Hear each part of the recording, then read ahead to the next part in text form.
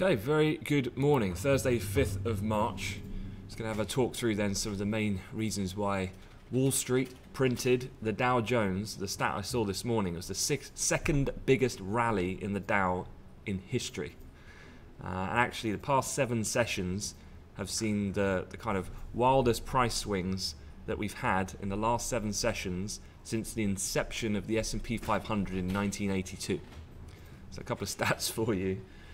So yeah, if you are new to markets, quite an unprecedented time to have been involved, and certainly a fantastic learning situation, perhaps a difficult one though to expect upon yourself real performance. And I think that's quite a key thing. I think anyone who has been trading over the last few weeks, obviously the benefit of experience is quite a telling thing, but if that's not the case for you, then don't be too hard on yourself. I mean, the type of volatility that we've seen, as I said, has never been seen before in the entirety of the existence of the S&P 500. So, if you're finding it quite tricky, it's unsurprising if it's all kind of brand new and fresh to you. So things will revert back to normality at some point, but certainly the severity of yesterday's rally, I think, caught me certainly a little bit by surprise. I mean, we're talking to a couple of the guys about this kind of range of consolidation the S&P was in, but then, as you probably saw, there was a big headline development overnight where basically the US have come out and pledged 3 times more than what Trump was asking for and proposed spending for the economy in order to counteract specifically coronavirus. And that helping just fire things up in combination with the kind of big switch we've seen in the Democratic nomination with Joe Biden now the firm favorite. The IMF have come out and they're pledging also monetary funds to those being hit by the virus. And this, of course, comes in the context of the Bank of Canada, the RBA, the Fed, have all been cutting, and markets now are 100% priced for a Bank of England rate cut, or sorry, an ECB rate cut, and also is priced for a Bank of England rate cut. So, this is the kind of nature of what I guess markets were looking for from a more positive response. Was the disappointment and the sell-off from the Fed that we saw 2 days ago.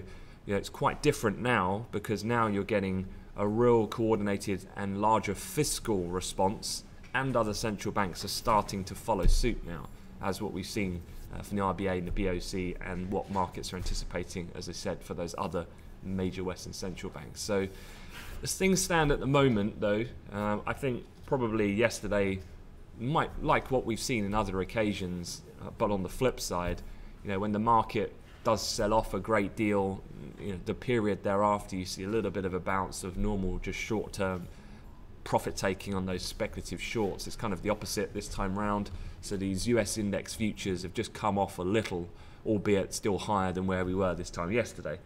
Gold's pretty quiet, T-notes are pretty quiet overall, but both are down, so it would be reflective of that general risk appetite from the Wall Street close. So gold's down about $5, T-notes down about 8, but it's been pretty sideways price action in the overnight session. And the currency market, the dollar's pretty flat. I mean, in terms of the euro-dollar pair and cable, Sam obviously will, in a moment, we'll talk about that more technically. But yesterday, obviously, a good test and bounce off that quite key level down in the futures at around the 111 handle. That was being the previous high that we had right at the beginning of this month, and also the test that we saw at the beginning of the week, and a rejection of that failed to break, and it bounced back up quite meaningfully, and we're back to just test the yesterday evening, or I guess afternoon US price action low that we had. Cable, a little bit of outperformance, comes despite still a lot of kind of negative press, I guess, you're getting at the moment in respect to the upcoming UK budget that's coming out. That's obviously got to be pivoted more now to counteracting the potential implications that any type of quarantine in areas over the UK to contain the virus outbreak, if that does materialise, the impact that might have on the economy, and so on. So banks like Goldman Sachs, for example, are now expecting, I think I read, a 50 basis point rate cut coming up in the next meeting, which is on the 26th of March. But irrespective of that, I guess a great deal of it is priced in to some respect at the moment. So a little bit of a break higher for the time being. And you can see there a relatively nice footing that you've got technically, I'd say, for cable from some of the previous price action that we can see over the last kind of 2 weeks. You got that low here, late Feb, retest again and again. Third time of asking really on a more firm test, and with a big sell-off on the break of that. And now that key level has now turned support. You can see it reacted to that level really nicely in the Asia Pacific level. It's used it as a bit of a springboard to move back higher again. So perhaps then a strong level of support for the time being. But let's get into some of the headlines. I'll leave the charts more for Sam to have a look at. And this was that headline that really was the predominant factor that drove markets higher yesterday. And that was that the House of Representatives have approved an $8 billion spending package intended on combating the coronavirus, including funds for protective equipment, testing, surveillance, and so on. To put that into some context, obviously market moves against expectations. Last week, Trump was asking for basically 1/3 of that amount, and he's got 3 times more. So great stuff for him in that respect, that all politicians are kind of gathering around with a coordinated effort to counteract what is, I'm still anticipating, a multi-thousand type level of cases in America over the coming week or so.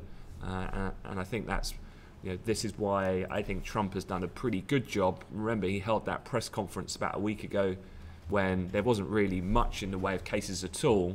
And you might have thought, well, is he going to spook people? But I think by just putting this coronavirus seed in people's head early and allowing then him to come out, get this job done on Capitol Hill for the spending programs, as long as you can control the human, both for markets and consumer, their psyche, then you can counteract then this whole big sell-off and fear trade that we had last week. And this is what Trump is good at, I think, in this respect. So is it enough? And do we continue to recover? I don't know. Yesterday was such a big move, just like we had last week.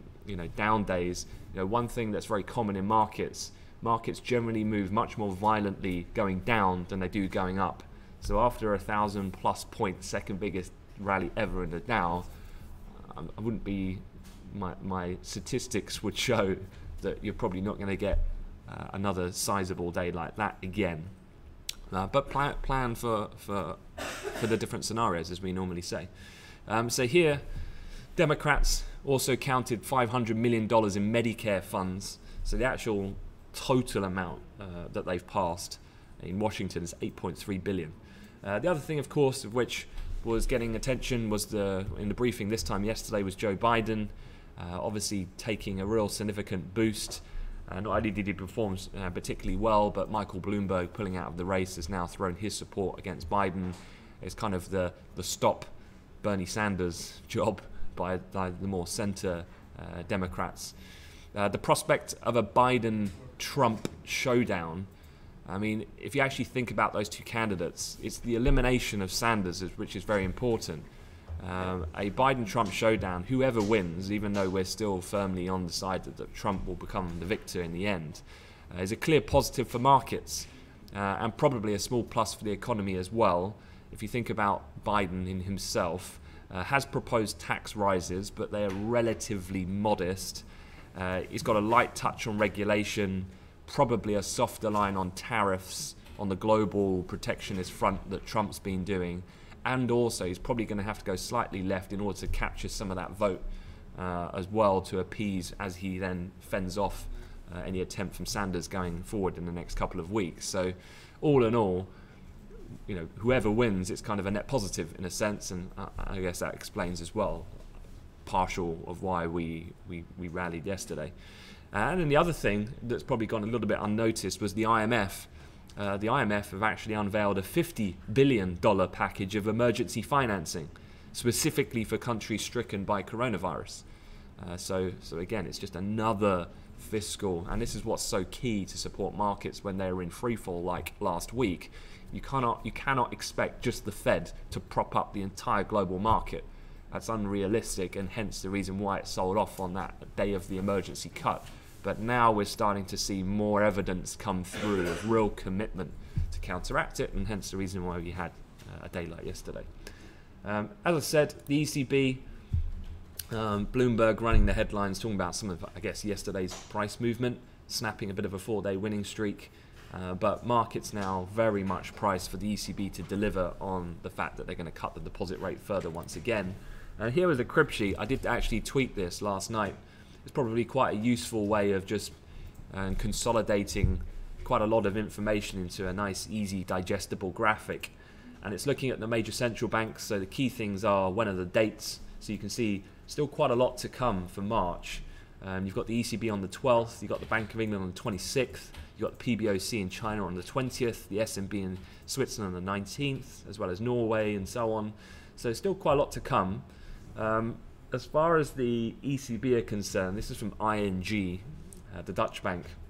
They're saying the ECB opted against a coordinated move with the Fed, suggesting policymakers will wait and see until next week's meeting and then try to steer markets with words rather than action. However, don't rule out some measures if conditions deteriorate. Now, that's what ING is saying. So ING going for a little bit more of a neutral wait and see approach to just see how these numbers develop. And that was the kind of common thinking which caught a little bit of people by surprise when the Fed took such preemptive action, just given how low the numbers are in actuality in the US at the moment. But markets are very much priced on the side of easing.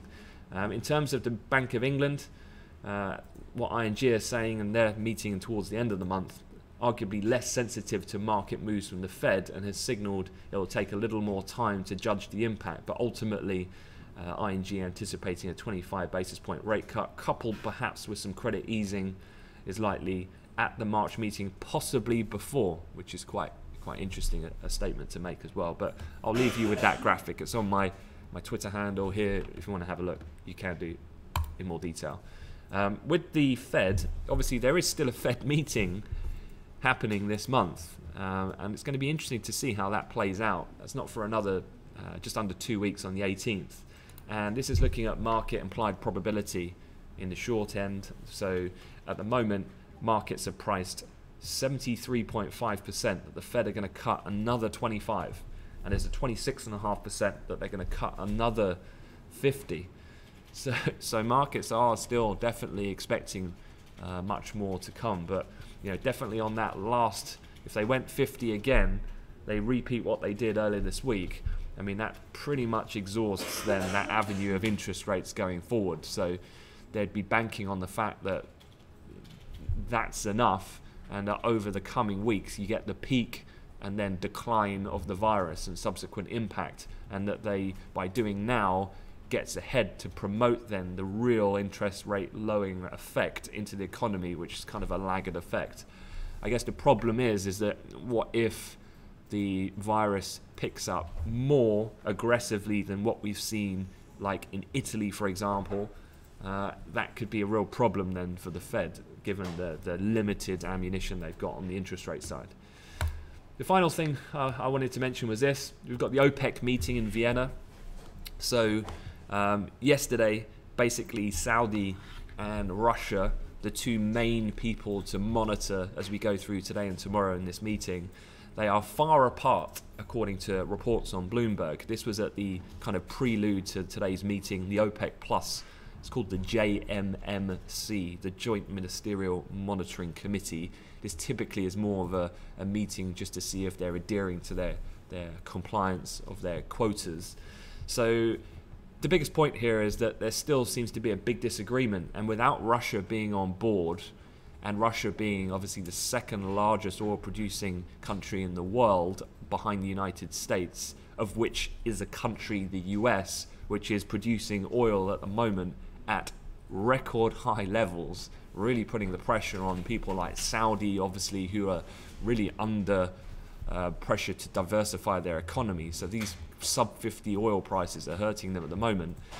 Talk of the town is that basically Saudis want a reduction as big as 1.5 million, whereas Russia basically don't want to cut at all.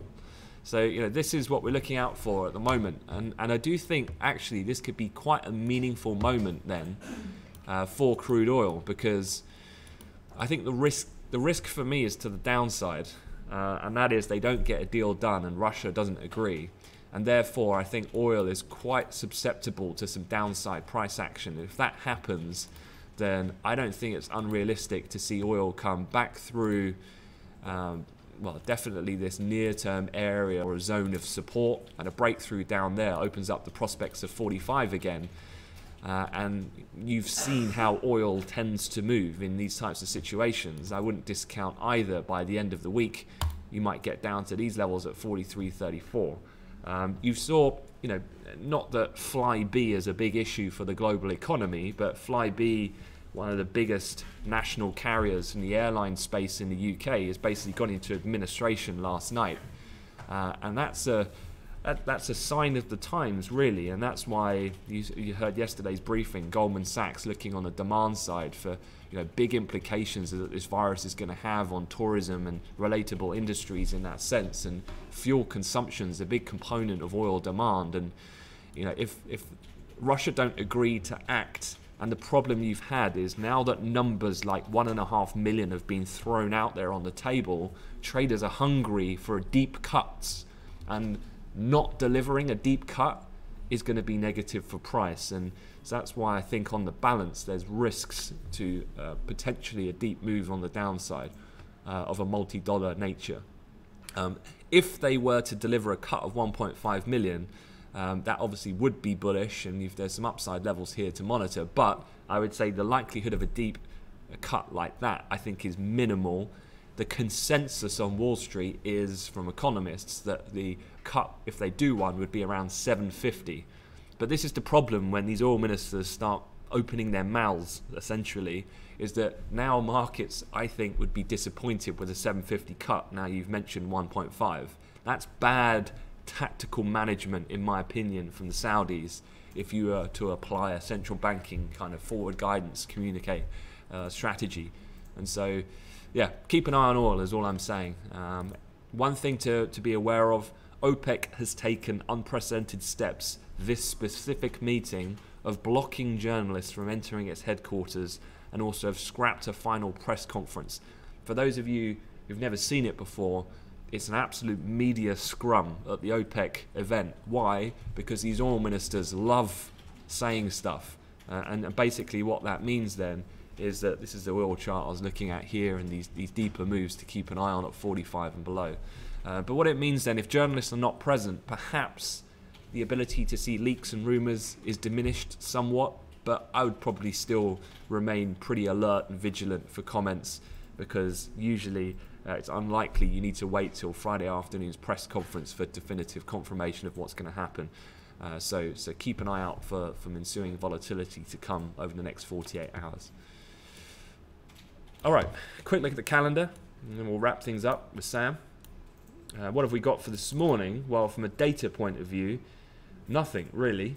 You've got a couple of UK numbers, but quite frankly, they're not really market moving. And so we'll move to the US afternoon, where things will start to heat up a little bit. Weekly jobless claims, factory orders in the US. Jobless claims, not interested in, and don't anticipate that to move markets. Factory orders, normally I would be, but like we've seen yesterday, I think a little bit of context perhaps is quite key. One thing that probably was another supportive factor for yesterday's aggressive rally outside of this spending package to counter the virus, the IMF pledge, the Biden bump, is you had that ISM non-manufacturing, which was pretty spectacular yesterday in the US as well. So factory orders, let's see. It is a January reading, so it's quite backward looking, and obviously the markets are quite forward focused at the moment, so I don't think it's going to be too meaningful with that being said. Speakers though, there's quite a few to monitor. I guess the key ones will be Bank of England's chief economist Haldane. What is the current insight at the Bank of England? He's talking off topic, so I wouldn't be expecting too much, but just given the context, probably worth monitoring if you're looking at the pound, just in case. The chief Brexit negotiator Michel Barnier speaks in the first round of EU trade talks at 3 p.m. I would definitely not be expecting movement out of the pound on that. What are you going to expect from Michel Barnier today? is he's going to say this, and then the UK are going to respond and say that, and exactly where we are at the moment. There's going to be absolutely zero movement from their origination of their statement of their red lines at this point. It's way too early in the negotiating round. First round talks, nothing happens. That's just usual practice. So yeah, maybe interesting to hear.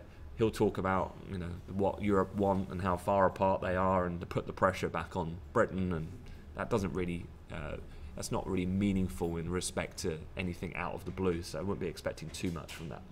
Bank of England outgoing Governor Mark Carney speaks later on this afternoon. Then you've got Bank of Canada's Governor Poloz, and then Kaplan later. For any fixed income traders, you do have quite a lot of Spanish-French supply coming to market as well throughout the morning.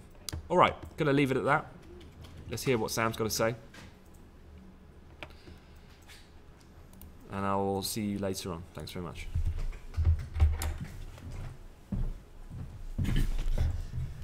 Thanks, Ant. I've just seen a tweet. China's CSI 300 index is at closing at its levels not seen in 2 years, up at the highs, which is incredible. The Dow Jones yesterday, what a day!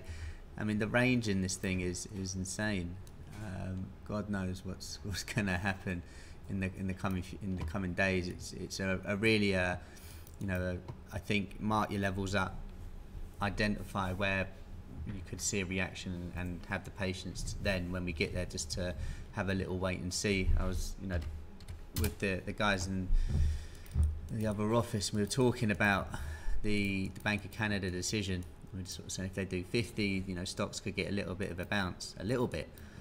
I mean, they continue to push on and on and on. I guess the you know, if you are bearish, you know, the fact that we didn't get above yesterday's high and had a little rejection could be, you know, in a way, a bit of a small win just by the big push. I think we're actually coming to levels now which are quite interesting in US equities. You can see here, if I just mark up 30.74 and well, probably 30.74 and a quarter, that and the pivot. You can see we had a bit of resistance initially in early trade there yesterday before breaking through, coming back to test it around 6. So you'd expect some sort of reaction here. So, you know, these lines in the sand, if you like, these are, you know, points where, you know, I'd just be looking for some sort of reaction before they're making a decision on these markets, because we've, you know, the range from Tuesday afternoon to Tuesday evening low, and then Wednesday's early Asian session trade low to the higher, just incredible. Good V-shaped recovery, which of course has been in topic this year. But yeah, keep an eye on that pivot. I think that's a pretty key level. Obviously, if that is to break through, then, you know, these moves can gather pace relatively quickly. It would be also keeping an eye on what the DAX is doing, just to see if we can get a, you know, follow through from European trade. And it's a similar kind of level here in the DAX. You can see we had some nice price action initially around 3 o'clock, around 4:30, just hitting this resistance point. We then broke through, came back to test it, and we're just on there now with the pivot. So if I'm looking for an opportunity in US equities at any point today, potentially to continue lower, these levels would have to go for, you know, there to be that continuation.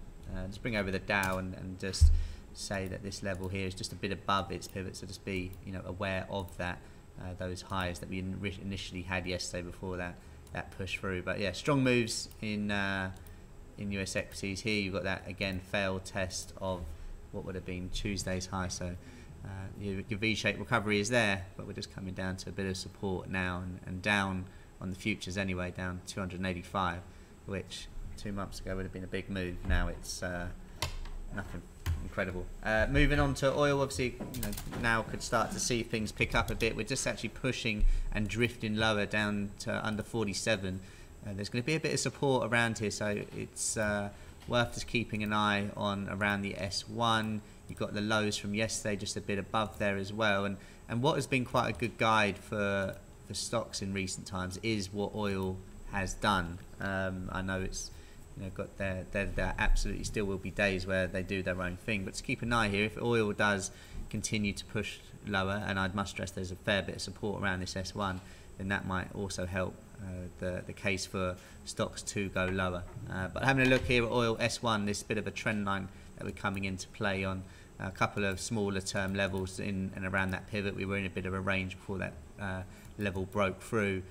And then of course R1 looks like a pretty key point where you can see the sellers really did defend that area around $48.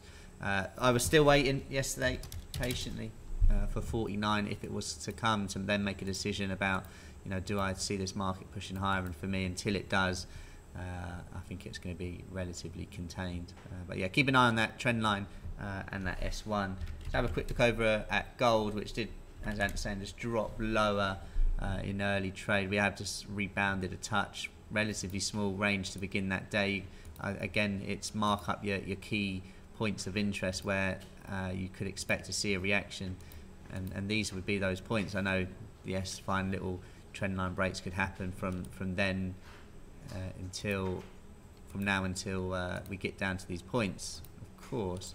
But really, just looking at the lows that we had from yesterday, quite good support around there, almost a double bottom. Okay, so 1633.8. I'm interested if it comes to make some sort of decision below there. You know, the S1, you know, if that was to break, that could be the target, for example. 1645.5, good strong resistance really from 3 o'clock to, you know, after 6 p.m. and then above there we just couldn't quite confirm a break at all from 1648 up towards 1650. So very important resistance zone, and gold is just doing a bit of a range at the moment. You can see not much really happened yesterday for gold. It was supported at the top, at the bottom, and resisted at the top quite nicely. So keep a key eye on those range levels which have dictated play so far. Moving over to a couple of the currencies, euro. Not many people can quite understand why we were so high. Is this now the opportunity to get short?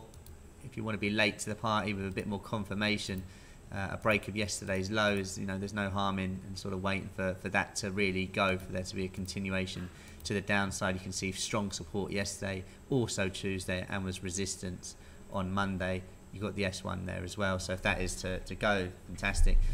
Or if you're already in this trade, I think you've got quite a nice ceiling here, where at 111.50, along with the pivot, the high of the day, the high of yesterday afternoon, which is also the morning support from yesterday as well, is a good enough area where, as long as we stay below there, you'd be happy to be short.